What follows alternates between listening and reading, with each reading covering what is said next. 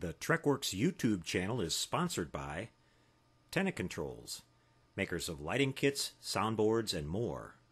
Tenant Controls brings your models to life.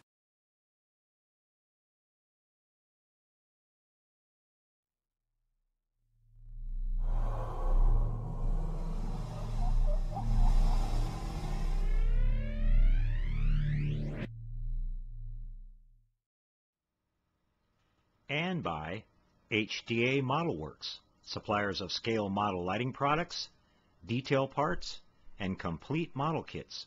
Visit HDAModelWorks.com today.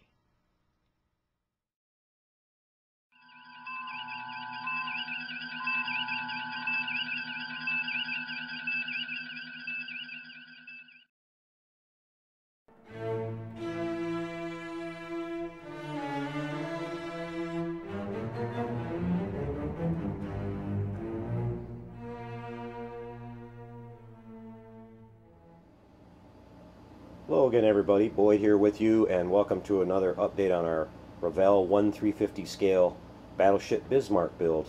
I kind of feel like zombie Boyd right now. I've been down for a few days with a really bad flu bug, lost my voice and everything, but I'm starting to feel better. We're back out here doing a little bit of work. I've been working on all my client stuff, but I got a couple hours in on the Bismarck here, and I wanted to show you guys the progress we're making. We've done a little bit more work here at the center part of the ship, mainly on the superstructure, just piece by piece, going along deck by deck, slowly building it up, and I've worked my way all the way up to the top of the Admiral's Bridge now, which is this area right in here. We have all the radar emplacements done, the gun director's platform, the kind of working our way back towards the rear here, and adding little photo etch details as we go along, which is really tedious, and you're just working with these really small parts and everything, so you've got to pay a lot of attention not to lose them and all that, and you're bending things really carefully, but getting better at it as you go along. Your hands get more and more dexterous as you get used to working with it, so it's working out pretty good. As far as the kit goes itself, I really like this Revell kit. I'm glad I chose this kit. A couple of my friends recommended it. There are several 350 scale Bismarck kit manufacturers out there, and I think the Revell kit is the most accurate, and it's the most detailed, and I'm really happy we went with this. Everything's been fitting just absolutely perfect, no problems, and so it's a great kit, even though it's a fairly old kit. But you can see we've been doing detail work here. If you look at this area right in here where this gun director's area is, we have all these fire control aids that they use, periscopes, range finders and all that, the binocular platforms. That's all from that kit that we showed you that came with this model, from Veteran Models of the Super Detail Fire Control set, which is really nice. Those were all just regular, pegs that were sticking up before with no detail, so we had to cut all those off and then replace it with all this stuff, and it looks really nice. Same thing up in this area here. We've got the super detailed spotlights that we put on this, also from Veteran Models, and then we've got these nice quad 20mm anti-aircraft guns above the Admiral's Bridge here with all the photo etch details on that, the blast shields and the ammo clips and everything, and a lot of detail on the funnel. I'm glad I got the funnel mounted on the ship now, because it had all that stuff that we showed you last time, and I was afraid it was going to get damaged, so it's on there nice and secure now and protected. But I love the detail in these radar assemblies here too, because that's all photo etch. They're probably like 12 pieces, and you can just see how much better that looks than the standard plastic ones would have, and so it's really nice. I'm not quite done with everything yet. We're just kind of putting some of the bigger stuff on and then working our way through, just going up deck by deck. I built one of these jib cranes here. Still got to do the one on the starboard side, but we've got some rigging on that. If you can see it there, we're using that easy line for doing that, which it's a stretchy type string that works out really great for you put a tiny little dab of CA glue and then you just stretch it out, CA glue the other end, and it leaves it nice and taut and realistic looking, and it'll never fray or get fuzzy like regular thread does, so it's made for doing this kind of thing. Got the Arado seaplanes built. You can see one of them here. It's not on the catapult yet, but the other one is inside the hangar there. You can just see it sticking out. I went online and did research to find out how they were supposed to be painted and everything. Now, this Revell kit gives you all the markings for these planes except the swastikas that go on the tail, which we did have those included with one of our accessory decal sets that we got with this, so those are on there. And even the little markings on the sides of the fuselage that have a seahorse on one side and this little logo right here that shows that it was attached to the Bismarck. So that's some nice little detail on that. We'll get the catapult all set up and everything here in a little bit, but you can see it's just, you know, working out really great. So just going along deck by deck and everything, using this wood kit from MK1. I've used that all up now. It's all installed, so not one problem at all. It all came apart perfectly and stuck down on there really good. I haven't seen any wrinkles or lifting going on anywhere, so I'm real happy with that too. I'll definitely be using this stuff on any ships I ever build in the future. It's just fantastic, and it adds a, you know, really nice level of detail onto the model. Definitely going to use it on the hood kit when we build that one. But now let me show you the main thing that I've been working on here. This is the lighting that I decided to do on this. That was kind of one of the main features I wanted to build into the model. As I said, I'm building this as a sort of an admiral's build. You know, they call that an admiral's build when it's like really clean, like a museum type build. And you wouldn't see a battleship, you know, running around with a lot of lights like an ocean liner. But for this kind of a build, I thought it might be appropriate, and I think it looks really nice. We've got all the portholes opened up, and you know, our lighting going on around the bow here and at the stern. And then we've got it all throughout the superstructure here. I don't have every single one of them lit up. I thought that might look better if it was a little bit random. But we've got our lower bridge down there, the captain's bridge, and then the admiral's bridge up on top lit. We've got the little navigation lights there, the red one and the green one over here. And it's working out really nice. It's all fiber optics. Oops, didn't mean to hit the zoom button. But we have just maybe 1/8 of an inch long pieces of fiber optic just stuck in those holes there with a little dab of glue on the inside, and they're just picking up the light from the strips that I put down on the inside. In a couple places in the superstructure I had to tuck in a little 0805 SMD to get the light up in there, but it worked out really great.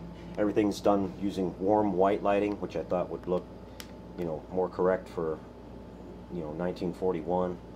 And not, you know, like fluorescent white. So I really like that. And you can see it's pretty much all over the whole thing here.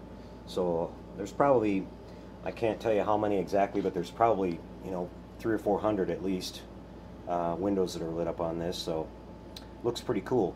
Now this model wasn't lit or meant to be lit, so I wound up having some light leaks around on it here and there.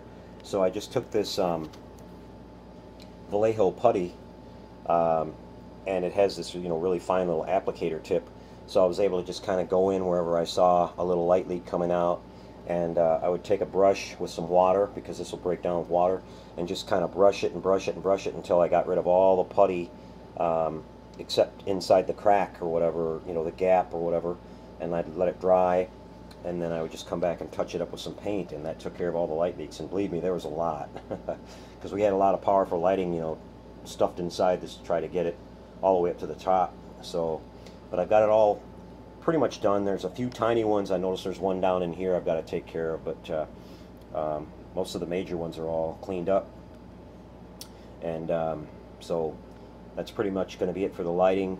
The plan that I originally talked about for powering this, what I'm going to do is, I was going to put a battery inside the model, but I'm not going to do that. I'm going to put a jack. I have this jack here where I was going to use for recharging the battery. I'm actually going to put a jack on the bottom side of the hull here where you can't see it, and up, you know, through the base here. This base is not tall enough to house a battery, so I'm going to have another kind of a sub base underneath of that with the actual battery in it, and then that will extend.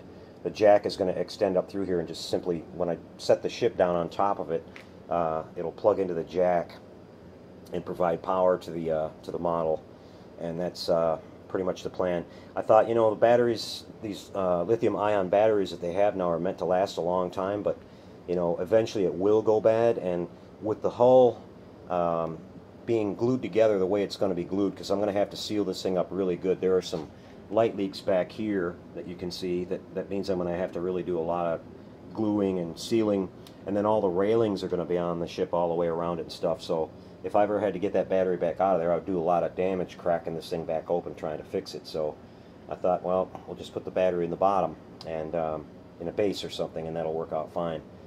We're going to put the board inside the model, which will be a remote control board that will allow me to turn it off and on and stuff like that. So a little bit of change of plan there. I'm just going to take this jack back out and move it, and so anyway, that's going to work out. And but we're going to be working on next is more of the superstructure, putting on all the secondary guns. There's tiny little pieces that go on all over the place, you know, little fire hose reels and smaller like anti-aircraft guns and stuff like that. And then finally the railings and everything. I'll be doing the main masts on the ship at the very end because they're, you know, they're tall and everything, and you're going to be reaching around the model, putting little stuff on here and there, and you don't want to be knocking into those all the time. So do those last and then do the rigging. So I'll do a little bit more work on it and come back again with another update on this. So I'm really happy with how it's going, and hope you guys enjoyed seeing it again. So if you're interested in one of these, I really highly recommend it. You know, like I said, the Revell kit, it's readily available. You know, you can find it. They actually make a special edition version of this kit that I didn't know about that actually comes with photo etch from Revell, which you know, I got a great deal with all the accessories and everything that came with this. But if I had to do it again, I'd buy that kit in a heartbeat. It's, you know, I've seen them on eBay for right around $140, $150, and it comes with all the photo etch. And I think it'd be interesting to see if the, you know, be a little bit easier to work with, because Revell's directions on using their own photo etch might be a little bit more clear. As I've said, it's been a little difficult to figure some things out every once in a while with the Edward photo etch and not having the clearest instructions. You know, they show you how to put stuff together, but you don't exactly sometimes get to see exactly where it goes, or, you know, the exact spot that it attaches and things like that. So what I've been doing is I've been going and looking at a lot of videos and checking out websites out there on the Bismarck where people have pictures of the model built. Thank goodness for that, because that's helped me out a lot. I've been able to see, you know, where everything actually went and everything, so that's helped out a lot. But you know, the Revell kit with the photo etch might have you know, might be a little bit better that way. But maybe somebody out there has used it or knows about it and they'll comment on the video or something. But anyway, that's it for this one, guys. We'll be back again in another week or so and show you a little bit more. I'm just taking my time on it, no hurry. You know, it's just a little bit here and there. It's going to take some time to do all the railing and the rigging and all that, but it's going to be a beautiful ship when it's done. I'm really happy with how it's coming out, and then we'll start on the hood after that. So lots of fun here, something different too. Okay, everybody, you guys take care out there. I hope none of you guys get this flu. Try to stay away from that if you can, but you guys take care, build some models, and we'll see you next time. Happy modeling, everyone.